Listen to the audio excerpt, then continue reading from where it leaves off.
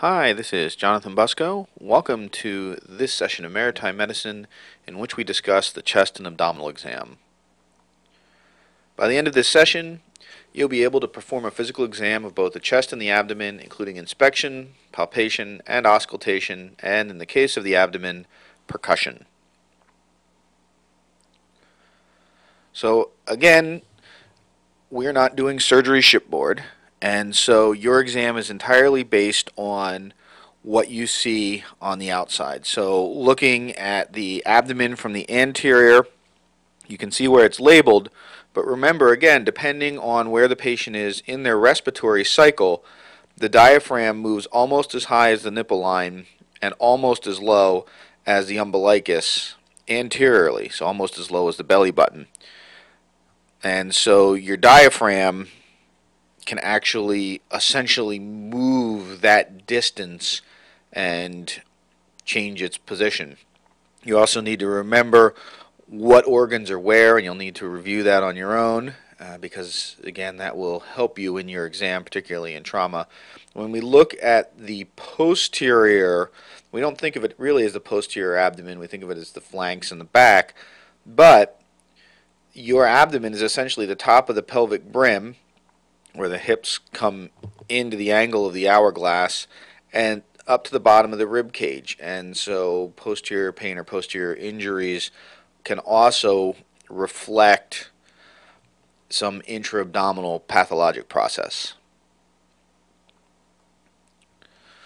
So generally speaking, for any structure, but particularly for the thoraco-abdominal cavity, we do these three physical exam techniques at a minimum. We inspect, which means that we look. We use our eyes. We palpate, which means we feel. And we auscultate, which means we listen. And typically that means we listen with a stethoscope. So when you do your physical exam of the chest, you start by inspecting. You look at the general appearance. Does this appear to be a normal appearing chest? And if there are any abnormalities, do they look like this is some acute abnormality, something that's just happened, or something chronic? So for example, someone with pectus excavatum, it's something that kids are born with and adults grow up with it. It looks like there's a divot in the center of the chest, a small cup almost, where it looks like the breastbone is pushed in. That's something they've had their whole life. It's probably not contributing to what's going on now. On the other hand, patients with chronic obstructive pulmonary disease can have what is called a barrel chest, which looks like a big round barrel. That's a chronic change, but if they're having trouble breathing now, it probably relates. You want to look at the chest and make sure it's moving. Is it expanding? And does it look like it's expanding symmetrically to you? Once you're sure it's moving and it's moving symmetrically, look side to side. Are the actual sides of the chest wall symmetric? Or does one side look different than the other, and which one looks normal and which doesn't? And again, does this look like something acute or something chronic? Is there any evidence of any injury? And does this look like a recent injury, or is this old scarring? For example, a surgical scar. Is there any discoloration or rashes? Someone's complaining of chest pain. It's a burning pain on the left side of their chest. You take off their shirt and you see a thin line, a red stripe in the transverse plane on their chest that goes to the midline but doesn't cross the midline and is covered with small fluid-filled blisters. The patient has shingles. You have your answer. So you look for discoloration and rashes. Then you look for retractions, which is where the skin is pulling in between the ribs, and that's the patient breathing so hard in so much respiratory distress. They're using the muscles between the ribs, the intercostal muscles, to help them breathe, and so it looks like the skin is pulling in, and that's a sign of significant respiratory distress. You then want to feel the chest. You want to feel for any deformity and see if it feels asymmetric. Does it feel like there's an acute deformity? There's something that just happened, or is it chronic? Is it side to side, or is it on one side only? You want to feel movement. And so you put your hands on their chest, palms down against the chest, and your fingers pointing up towards their head, and your thumbs together at the midline, right over the sternum or the breastbone. And when they take a breath, your thumbs should move apart an equal distance in both directions. So that shows you symmetry of movement of the chest. You want to palpate the chest for tenderness, and if you found deformity earlier, try to correlate that deformity with tenderness. Then you want to feel for crepitus. Now, crepitus can be the grinding of two bone ends pushing together. So in a broken bone, you get crepitus where the bone ends grind together. That's one type of crepitus. It's a fairly distinct feeling. With chest injuries, you can get another type of crepitus, and that is from air being released from the lung into the chest wall and into the soft tissues of the chest with an injury. And so you're actually feeling air bubbles popping in the skin. What does this feel like? Well, if you take a breakfast cereal like Rice Krispies or some other crispy, air-filled breakfast cereal and you put it between some layers of saran wrap or between the two edges of a napkin and you push down on it, that popping feeling you feel under your fingers, that's the feeling of crepitus. And everybody should try that, because that's a very distinct feeling. And when you feel it on someone's chest, you know they have a lung injury, you know they've ruptured their lung, you know that air is escaping into the chest. You don't need a chest x-ray to confirm that. You have your diagnosis. There's no other way to do that. Then you auscultate, you listen, and you're listening for air movement. You're listening through air movement throughout the chest. You want to know if it's symmetric on both sides, or are you hearing none on one side, some on the other, abnormal sounds on one side, no abnormal sounds on the other, or abnormal sounds in one part of the lung but nowhere else. And then you need to be able to identify the abnormal sounds.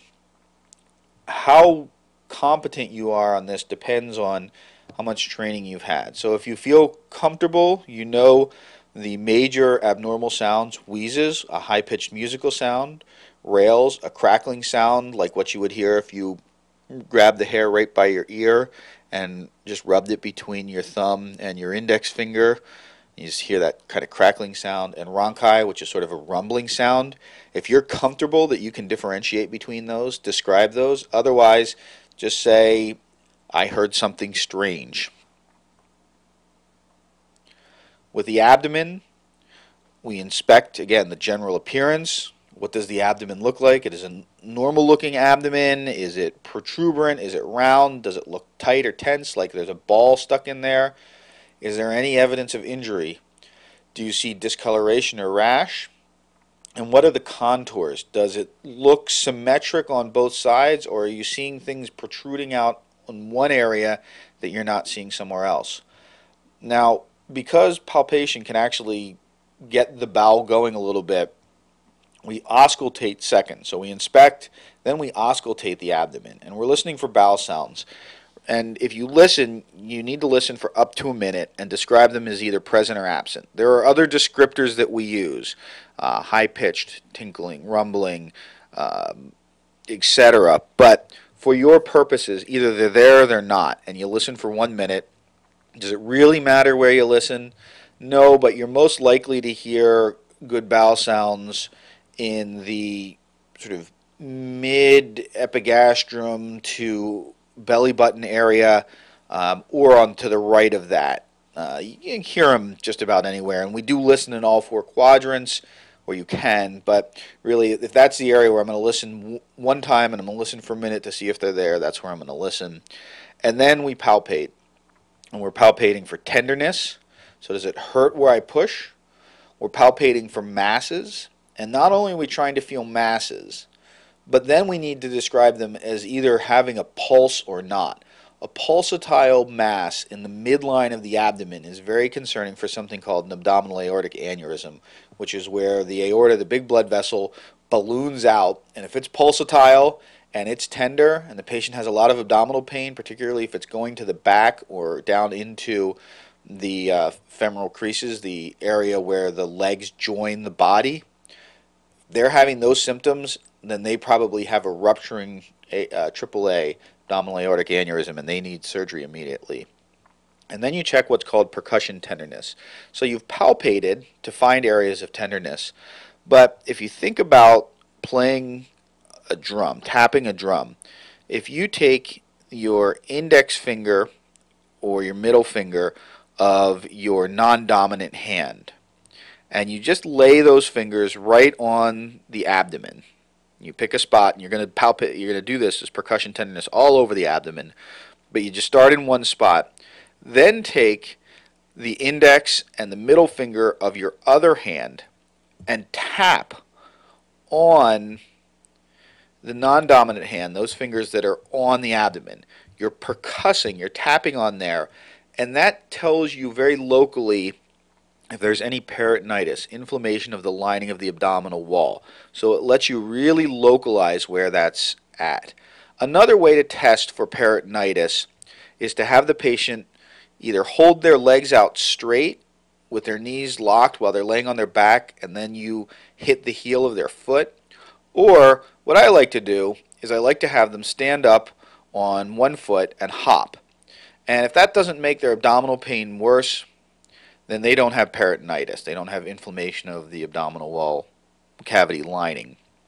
If it does make it worse, then you do more percussion tenderness and try to localize it and sort it out. But that's an additional technique we use when we examine the abdomen. You can percuss the chest, you can percuss other areas as well, but we think of it mostly as an exam technique for the abdomen. Please complete any associated knowledge assessments, and if you have any questions, don't hesitate to contact your instructor or professor. Thank you very much.